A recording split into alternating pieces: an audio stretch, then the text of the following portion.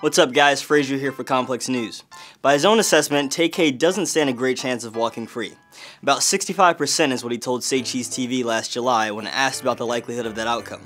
The 17-year-old rapper, government name Tamor Trayvon McIntyre, best known for The Race, is locked up in Texas awaiting trial for 2 charges of capital murder and 1 charge of aggravated robbery. But his name continues to ring out with new music surfacing and rumors about his fate circulating. What's fact though, and what's fiction?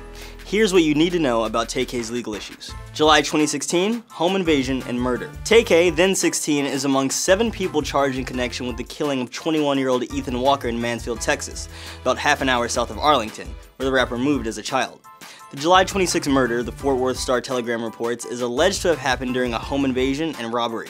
Walker was killed as the robbers fled the residence. March 2017, the race begins. Following March, Tay-K is in an ankle monitor and, according to Walker's parents, the Star-Telegram says awaiting a certification hearing in the murder case. On March 27th, the rapper tweets, "Fuck this house arrest, fuck 12, they gonna have to catch me on hood." The same day, he and another juvenile suspect in the case reportedly caught off their monitoring devices and head for San Antonio. April 2017, another murder. According to mysanantonio.com, on April 23rd, Tay-K is alleged to have taken part in a fatal shooting outside of Chick-fil-A. The victim is identified as Mark Anthony Saldivar, 23. According to a police report, witnesses saw 3 people, Saldivar among them, fighting in the back of an SUV. Someone in the front pulled a gun on Saldivar, who exited the vehicle and fled before the driver tried to run him over. Someone in the car then shot him. Tay-K is identified as one of the car's passengers. May 2017, aggravated robbery. On May 25th, Tay-K allegedly attacks and robs 65-year-old Skip Pepe in Arlington. The Star-Telegram reports that Pepe was out for a walk when the teenager approached him from behind, held a gun to his head, and demanded his wallet. After Pepe refused to give up his belongings, Tay-K allegedly knocked him unconscious, leaving him with a brain bleed, 3 broken ribs, and scrapes. Pepe later identifies the rapper in a photo lineup. June 2017, Tay-K arrested. By this point, the U.S. Marshal's Office has released Tay-K's name and photograph, calling him a violent fugitive and soliciting the help of the public in finding him. On June 30th, he's arrested in Elizabeth, New Jersey. The arrest unfolds without incident, according to the Star-Telegram, and Tay-K is extradited to Texas. June 2017, I did The Race. That day, The Race is released. The song opens with Tay-K rapping, "Fuck a beat, I was trying to beat a case. But I ain't beat that case, bitch, I did the race." The music video shows him brandishing a gun and standing next to his own wanted poster. The song quickly goes viral and the Free Tay-K hashtag spreads. August 2017, tried as an adult. On August 30th, Tay-K is in court again, this time to see whether he'll be tried as an adult on his capital murder and aggravated robbery charges, the latter connected to the 65-year-old he's alleged to have attacked. A judge rules that he will. The rapper's lawyer issues a statement. The judge was very clear to tell Mr. McIntyre on the record that his decision has no bearing whatsoever of his guilt/innocence in the case. Mr. McIntyre remains upbeat after this hearing. October 2017, another murder charge. In October, mysanantonio.com reports that Tay-K will face a 2nd capital murder charge in connection with the Chick-fil-A incident. December 2017, record deal. It's announced that Tay-K has inked a contract with 88 Classic.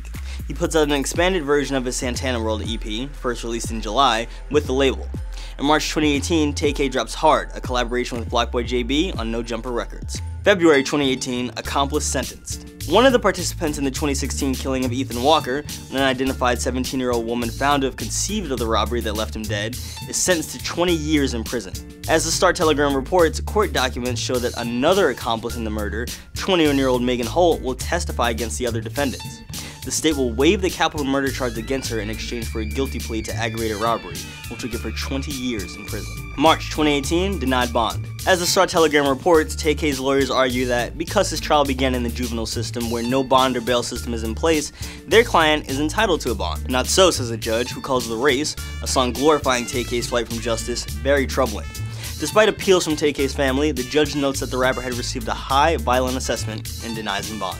May 2018, death penalty? In the wake of the Santa Fe high school shooting, an image circulates showing that its 17-year-old alleged perpetrator wouldn't receive the death penalty, but Tay-K could, suggesting a double standard in the justice system. Celebrities, including T.I., share it. By way of his own Instagram story, Tay-K's manager, Ezra Averill, says that his client won't be put to death. He's right. In March 2005, the United States Supreme Court ruled the death penalty unconstitutional for people who committed their crimes while underage. May 2018, another murder accomplice sentenced. On May 24th, it's reported that Letharian Merritt is sentenced to life in prison for his role in the July 2016 home invasion and murder. The Star-Telegram writes Merritt, 24, said the shooting was accidental in an interview with police. "My finger must have been on the trigger, but I don't remember pulling the trigger." Tay-K's own trial still looms. June 2018, named as the Trigger Man. On June 20th, 2018, the Fort Worth Star-Telegram reports that authorities believe Tay-K was actually the one who pulled the trigger in Mark Anthony Saldivar's killing. The article also shares that all of the money Tay-K has earned from his record deal so far, more than $236,000, is being held in a trust by his record company, and the rapper cannot have any direct access to it until he turns 21. Authorities claim that Tay-K and his friends picked up Saldivar, who was a photographer, to go to a photo shoot. They say that Tay-K and one other person attempted to rob Saldivar of his camera equipment, pistol whipped him, and threw him out of the car. When Saldivar jumped on the hood of the vehicle, that's when Tay-K allegedly shot him.